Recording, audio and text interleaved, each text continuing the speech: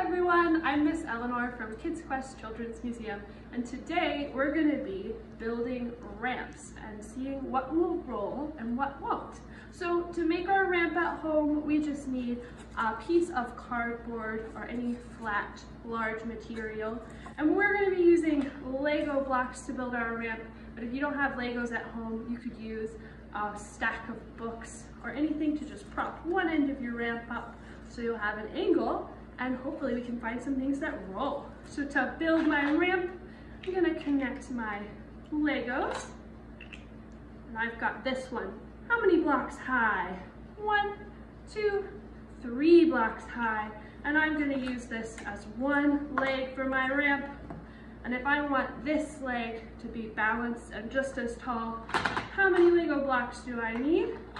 Got 1, 2, and 3, just like the other side, so they'll be evenly tall and they can sit and be our ramp. So now I found some different toys from around the museum, and I'm gonna figure out which ones will roll on our ramp. So let's start with this pine cone. Do we think this is gonna roll on the ramp? Let's see. I put it down. It didn't do anything. What if I turn it on its side? I rolled a little bit, not all the way down the ramp.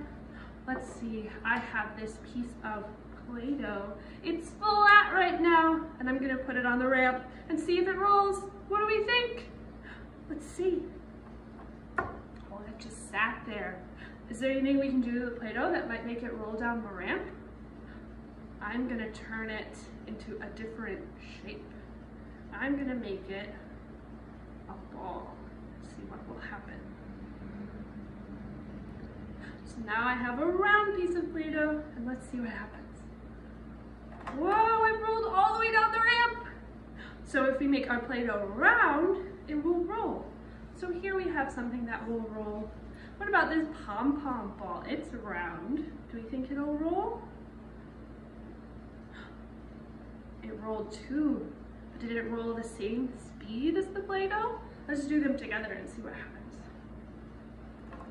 Whoa, the Play-Doh rolled a lot faster. This one didn't even roll this time. Let's see what else we have in here.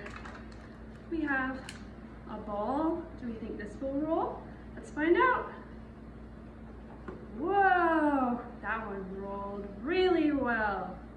What about our little zebra? Do we think he's gonna roll? Oh, he didn't roll, but he can walk down the ramp. Take his time. And then we have some cars with little wheels that move. Do we think this is gonna roll down the ramp? Let's see, we gotta get our zebra out of the way. We don't want an accident. That rolled down the ramp really well. And we've got a different kind of car here, a Lego car. This has spinning wheels too. Do we think this is gonna roll? Let's find out. Whoa, that rolled really well too. And another car. Let's see. Wow, so these are the things that we have that roll. Do these things have anything in common?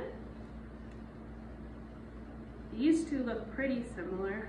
They're both round shapes. And what about these cars? What's helping them roll? They all have wheels, and wheels are round too. So now that we figured out what rolls, we can do some science with our ramp. So I have this measuring tape here.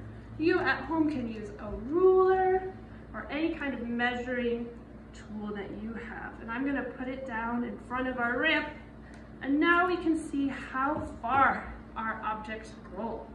So we'll start with our car, and we'll see how far it goes. Whoa, so that went even further than our measuring tape. And our measuring tape goes all the way to 12 inches. So it went further than 12 inches. Let's see about this Play-Doh. Oh, it didn't go all the way straight on the ramp. Let's see if we can do it again. Whoa, these things are really good at rolling. How do we think we can slow them down a little so they don't go as far? Maybe if we take some blocks off of our ramp. What if we make a really short ramp and we just have one block on each side? Let's see what this will do. Will our ball still roll? Yeah, really far. What about our cars? So our car only rolled to 7 inches this time. So before it went all the way past 12. So did it go shorter distance this time or a longer distance? Is 7 smaller or bigger than 12? 7 smaller. So when we made our ramp shorter, it made our objects roll less far. So let's see if we can make them roll even faster and further. We made our ramp shorter to make things go slower. How do we think we can make them go faster? Maybe if we make our ramp even taller. So we started with 3 tall. I'm gonna go all the way to 6 tall. 6. So how many do we need to put on the other side to make our ramp balanced? 1, 2, 3, 4, 5. Are those even? Not quite. We need 1 more block. We have 6 on each side. So now we have a very, very tall ramp. These aren't quite the same, but that's okay. Do we think this is going to go faster or slower now? Let's find out. So remember, this car went to 7 when there was only 1 block. Let's see how far it goes now.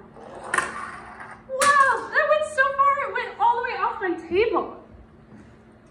So we can see that as we build our ramp up, it makes our cars go faster and it makes them go further too. Will it be the same thing for our ball? Do we think this will go faster too? Let's find out.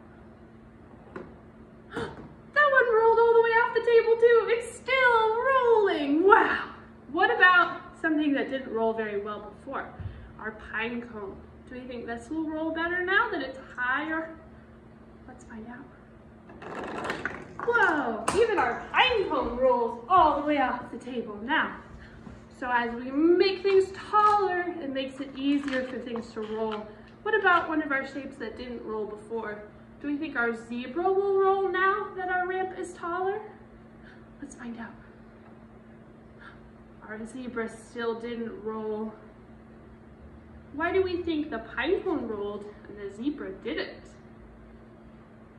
Does this look like a ball at all? It's a little bit the same shape as the ball, but the zebra, this isn't shaped like the ball at all. So he's gonna have a hard time rolling no matter how tall we make our ramp. So when you do this activity at home, think about the different things in your house that might roll on the ramp, and think about how tall you can make your ramp or even how short you can make your ramp. In this activity, you are helping your child develop their measuring and counting skills, which are both really important early math skills. So when you are measuring how far your object rolled, you are using a measuring instrument, and you are also counting how far they went along. And you are also counting when you build your ramp to make sure that both sides of your ramp supports are even. Thank you so much for watching, and we hope to see you again soon.